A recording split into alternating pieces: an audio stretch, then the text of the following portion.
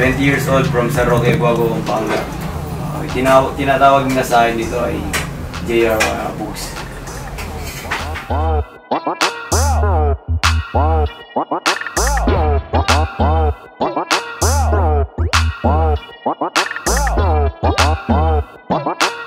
Ngayon boss, NPBL. Kasi nakikita naman natin yung mga nanonood. Tsaka supportado yung bawat team sa ng mga fans nila sa bawat province. Justin, nice pass. That's a wide open layup there for Jhayar Bugarin. Siyempre boss, parents Romeo, simula pagkabata. CJ goes to Romeo. Romeo, that's number 3.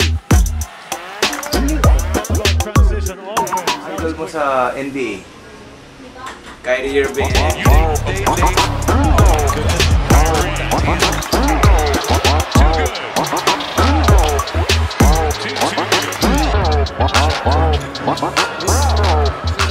Ayun yung floater dahil kailangan kasi maliit.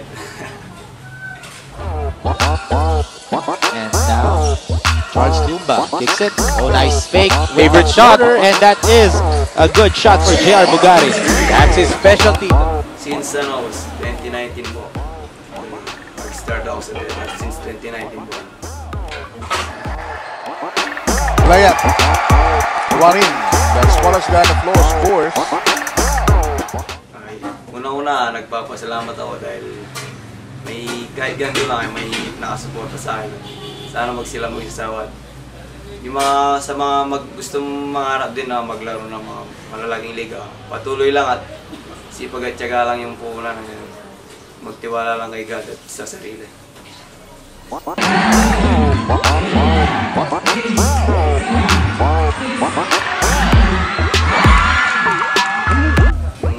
Makalaro ko nung professional basketball and makapag-business na din para sa future family ko. Bugarin, yes. Pilipinas una ako, siyempre. Kasi dito ako lumaki. Yung sa Pilipinas, mas maganda, malapit ka sa pamilya mo.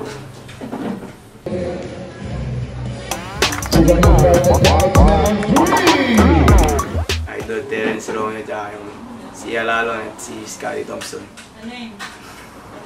Dito sa Pampanga, sino gusto mong makalaban? Sa Pampanga, si Idol Binuya, kahit nakakawa naman ako naman sa practice natin. Sa game, mas maganda pa rin sa game. Isang magaling na point guard din dito sa Pampanga. Valino, back to Bugarin. Nice pump fake, spin by Bugarin. What a shot! And Masantol, sisinap.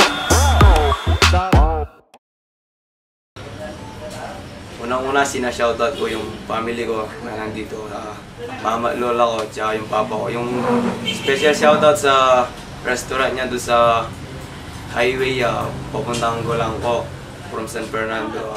Apo Maria Siawan and Campingan Restaurant. At yung lola ko doon, si Namelia, si Apo Mani, at si Tita Tina, si Mami Selen, yung mga anak niya. At saka po yung mga tanggols dyan, yung mga kaibigan ko, yung mga taga dito sa Roque, Guago, Pampanga. And yung girlfriend ko, si Sophia Espiritu, yung mama at papa na, yung mga kapatid niya.